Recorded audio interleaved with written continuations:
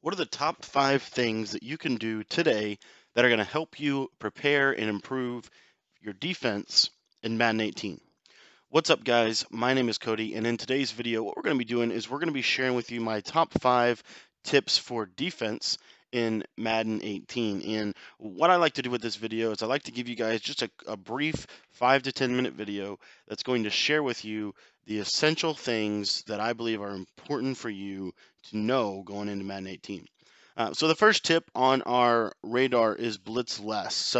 One of the problems that I have had is that I will try to blitz a little bit too much at times. I fall in love with my plays. I really enjoy blitzing. It's fun. But if I'm running the nickel normal, one of the things that I'm guilty of, and I'm sure all of you guys are, is I will sit in the nickel blitz and I will run it and run it and run it and run it and run it and run it. And every single time that person will blitz off that right edge, every time, every time, every time, every time.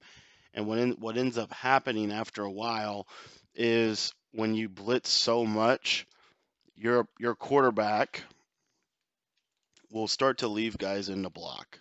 So do something like this, and he'll block everybody, and then he'll just buy time in the pocket and hit you deep or whatever. He'll do something like that.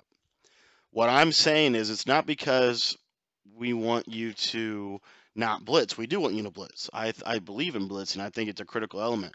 But what I would say is, if you're blitzing more than 75% of the time, and by blitzing that means you're going to try to get a sack by blitzing someone off the edge, you've set it up kind of like a nickel blitz 2 type situation.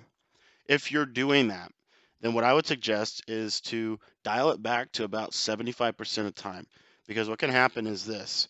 Um, Once they know you're blitzing, they're going to block people. So we'll just block like we just did.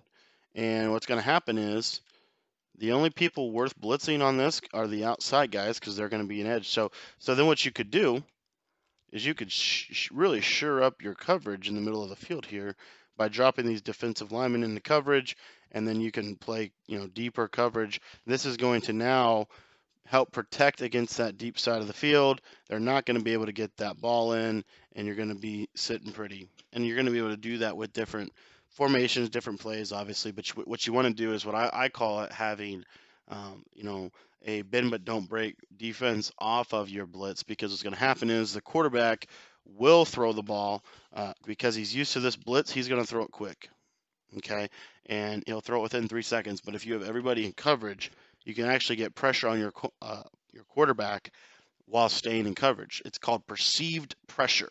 And I think that's something we need to take advantage of more in the community. Most people will blitz 90 to 99% of the time. I recommend blitzing about 75%.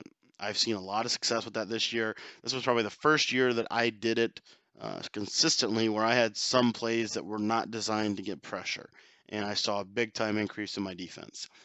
Number 4, again, I applied this principle this season, and this really, really helped me a lot, and that is to focus on field goals. Okay, so one of the things that I really believe in is forcing your opponent to settle for field goals.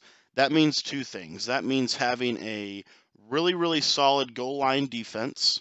Okay, and you want to put a lot of time into your goal line defense. That's your red zone. That's where, once they get inside about the 10-yard line, that's the defense that you're going to rely upon.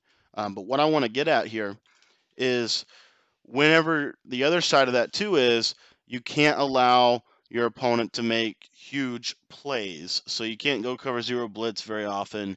Things like that are critical, because what that's going to do is it's going to force them to drive up the field. It's really going to do is it's going to force the offense they can't make mistakes. Okay, and what will happen is, I'm telling you right now, if you're mixing your pressures, you're doing all that, what's going to happen is they'll make a mistake, or you'll make a really, really good user play, and it's going to make or break the game.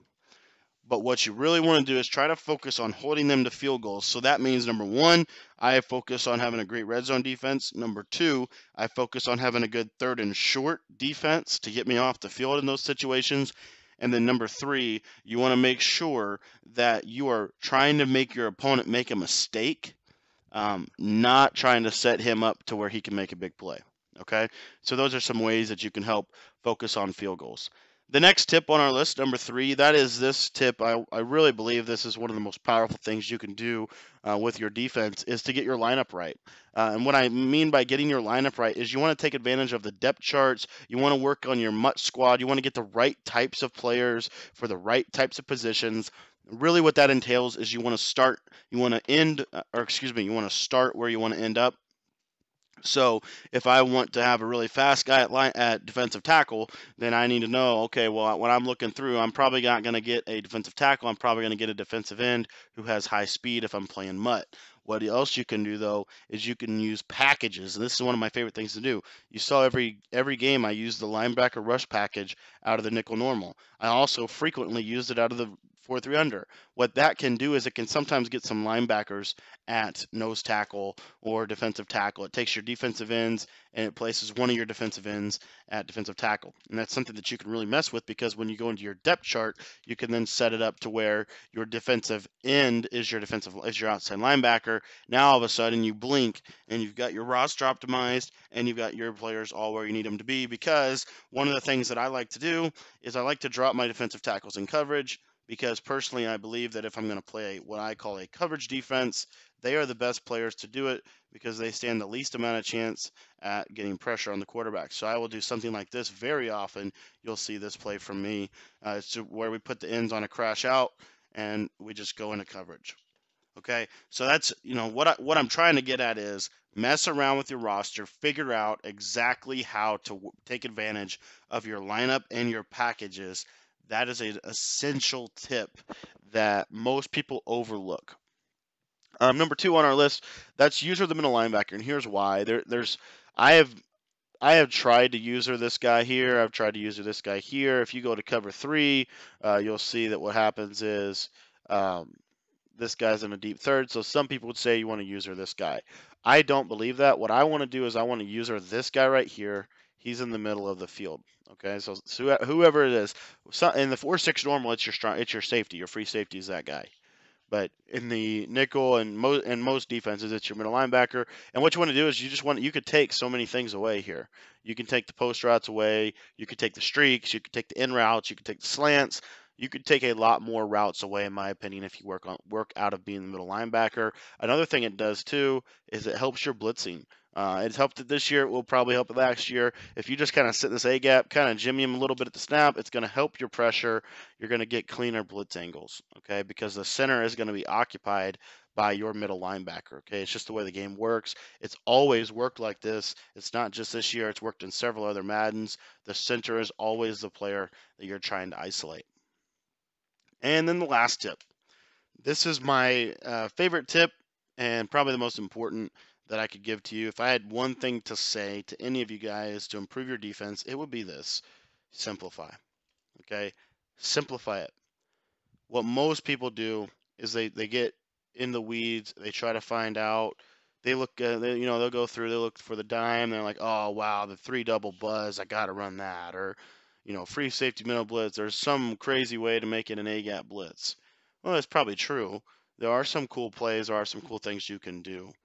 Generally speaking, I've never seen someone have success by running a fancy play. It's normally the same principles every season. It's like I just said with the blitzing. You want to find a blitz off the right edge, a blitz off the left edge that you can call from any coverage. So like for 4-3 under, if you watch, you're going through your formations, the plays are very, very similar.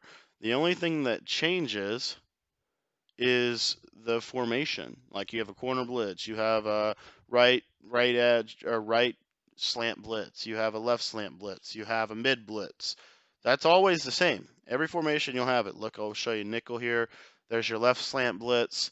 There's your slot corner blitz. Let's see if we can find. There's another left slant blitz. There's a corner blitz off the right edge. I mean, over and over and over again. There's a safety blitz. And then if we went to nickel 3-5, I bet you'd find the same thing. There's a left edge blitz. There's a left slant blitz. There's a right slant blitz. There's a mid blitz. there's a safety blitz. Like it's the same every single time, no matter what formation you go to. And the reason I'm saying that is because I want to encourage you to keep it simple. I recommend running one formation, about 5 plays, and that includes all of your adjustments. So think through strategically. What are the 5 plays I need to be successful? How do I incorporate all that in the same formation? And that will help you. Just to recap here for you guys, if you enjoyed this video, be sure to subscribe. And remember, these are the top 5 tips. Number 5, blitz less. Number 4, focus on field goals as opposed to touchdowns.